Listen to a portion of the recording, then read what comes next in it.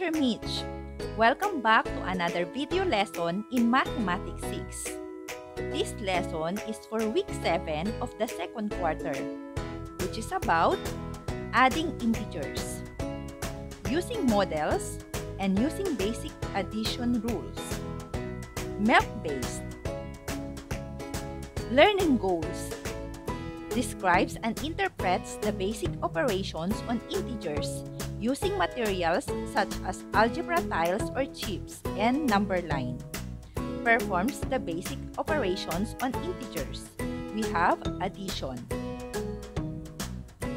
When modeling integers, we can use integer tiles or chips to represent these integers. One color represents a positive number, and another color can represent a negative number. Sa lesson natin ngayon, gagamit tayo ng integer tiles at number line para ma-visualize natin ang addition of integers.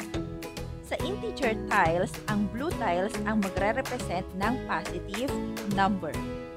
Ang red tiles naman ang magre-represent ng negative number. A zero pair is made when opposite quantities have a sum of 0. Zero pairs is the same as 0.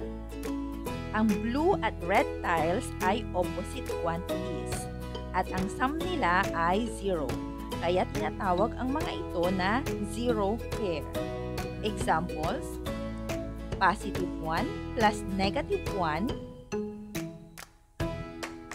Gagamitin natin ang blue tiles at red tiles. Then, ika-cancel natin dahil ang katumbas nila ay 0. So, the answer is 0. Next, positive 3 plus negative 3. We have 1, 2, and 3 blue tiles for positive 3 and 1, 2, and 3 red tiles for negative 3. Then, cancel out ang zero pair. 1, 2, and 3. So, ang ating sum or sagot ay 0. Adding integers using tiles or chips. Step 1. Use algebra tiles or chips to model each integer in the addends. Step 2. Arrange zero pairs. Step 3. Cancel out zero pairs. Step 4. Count the remaining tiles or chips. Adding integers using number line. Step 1. Always start at 0. Step 2. Move to the right if adding a positive, or move to the left if adding a negative. Step 3. Where you end up is the sum or answer. Example number 1. Positive 3 plus positive 4. Kung mapapansin natin, sila ay parehong positive. So, same sign silang dalawa. Using integer tiles, gagamit tayo ng blue or positive tiles sa ating given. So, for positive 3, we have 1, 2, and 3. Plus 1, 2, 3, and 4 positive tiles. So, positive 3 plus positive 4 equals positive 7. Using number line. Ang unang addend ay positive 3. So, mag-move tayo ng 3 units to the right at mag-start tayo sa 0. We have 1, 2, and 3. Next, ang pangalawang addend natin ay positive 4. So, mag-move tayo ng 4 units to the right. Mag-start tayo kung saan tayo natapos. 1, 2, 3, and 4. Then, tingnan natin ang katapat na integer. So, we have positive 7. Therefore, positive 3 plus positive 4 equals positive 7. Pareho ng sagot sa integer tiles. Example number 2. Negative 3 plus negative 4. So, kung mapapansin din natin, pareho silang negative. So, same sign silang dalawa. Using integer tiles, gagamit tayo ng red tiles. So, we have 1, 2, and 3 for negative 3. And another 1, 2, 3, and 4 para sa negative 4. So, we have negative 3 plus negative 4 equals negative 7. Using number line, ang unang addend ay negative 3. So, mag-move tayo ng 3 units to the left at mag-start tayo sa 0. We have 1, 2, and 3. Ang next addend natin ay negative 4. So, mag-start tayo kung saan tayo natapos sa unang addend. Mag-move tayo ng 4 units to the left dahil negative. 1, 2, 3, and 4. At ano ang katapat na integer? We have negative 7. Therefore, negative 3 plus negative 4 equals negative 7. Same answer with the integer tiles. Example number 3. Positive 3 plus negative 4. Kung mapapansin naman natin ngayon, magkaiba po ng sign ang ating given. We have positive and negative or different sign. Using integer tiles, kailangan natin ng blue or positive tile for positive 3. So, we have 1, 2, and 3. Plus, red tiles para sa ating negative. So, 1, 2, 3, and 4. Next, cancel out 0 pairs. So, pag meron tayong isang pair ng positive at negative, kailangan natin mag-cancel dahil ang katumbas ng 0 pairs ay 0. So, we have 1, 2, and 3. So, meron tayong 3 pairs. At ang naiwan ay isang negative tile. Therefore, positive 3 plus negative 4 equals negative 1. Using number line, ang unang addend natin ay positive 3. Mag-start tayo sa 0, then move 3 units to the right. So, 1, 2, and 3. Then, ang susunod na addend ay negative 4. So, kailangan natin mag-move ng 4 units to the left.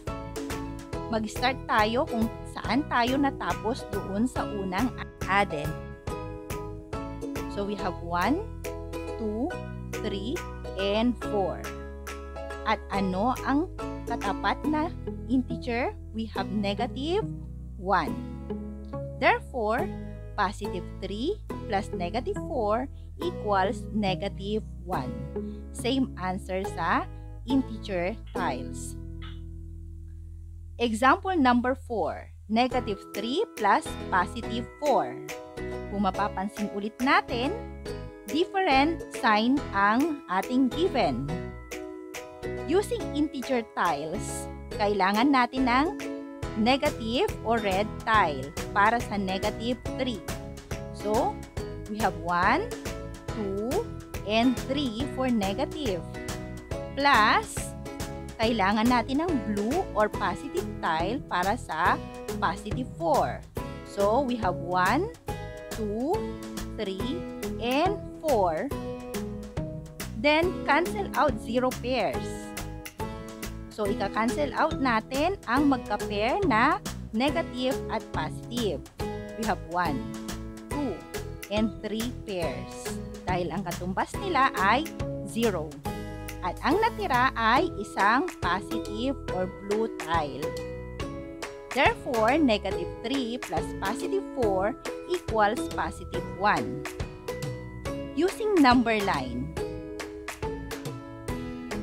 ang unang add natin ay negative 3. So, mag-move tayo ng 3 units to the left at mag-start tayo sa 0. So, we have 1, 2, and 3. Ang next add natin ay positive 4. So, mag-move tayo ng 4 units to the right at mag-start tayo kung saan tayo natapos doon sa unang add.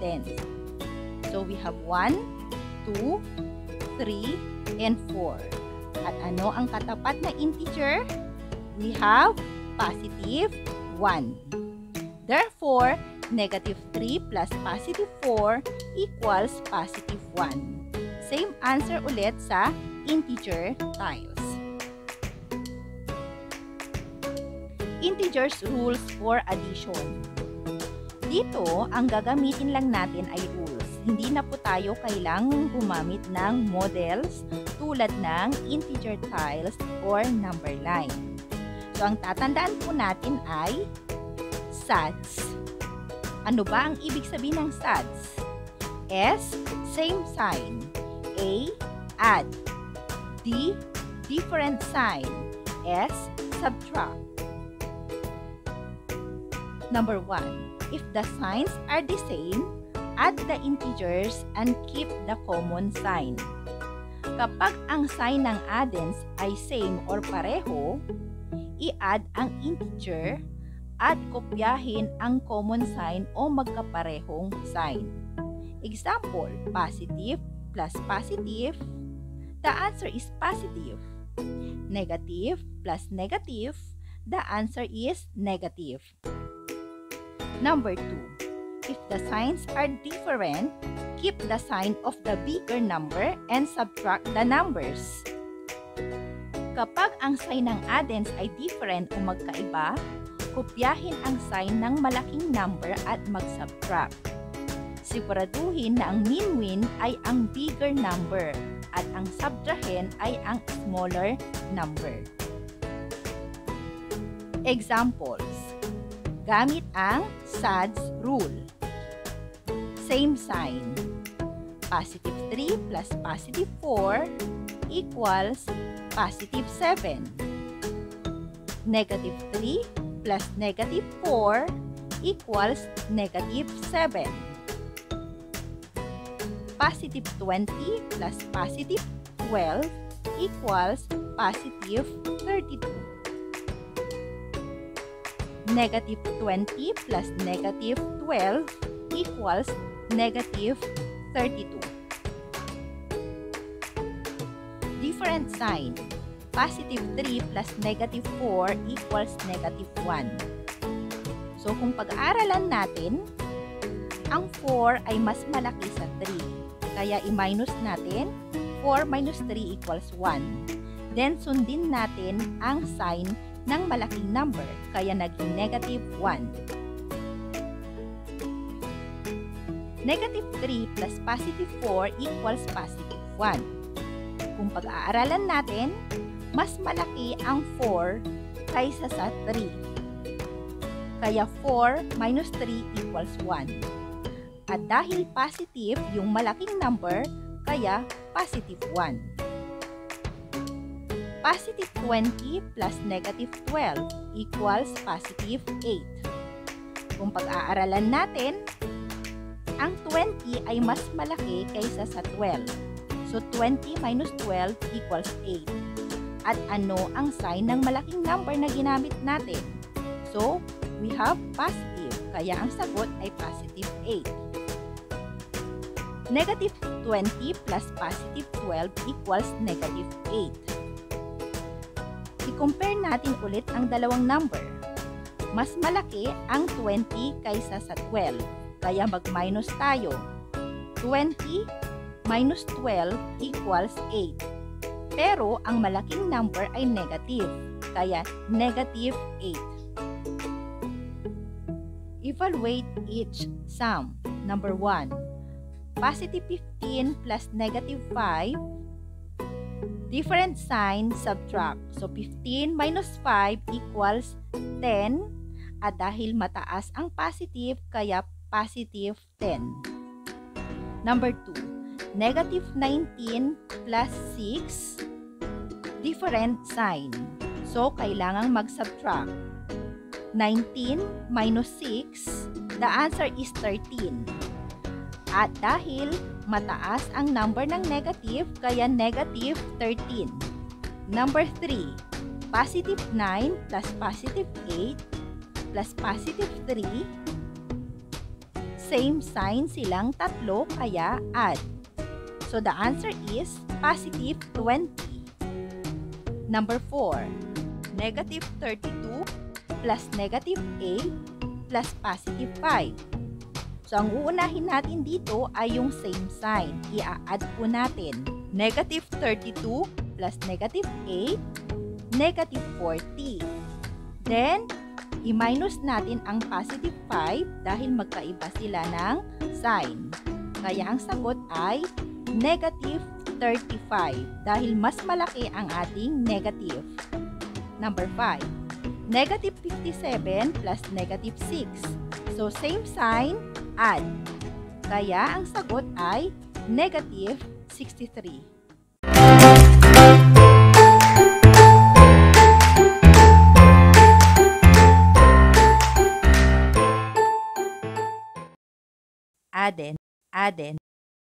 Add.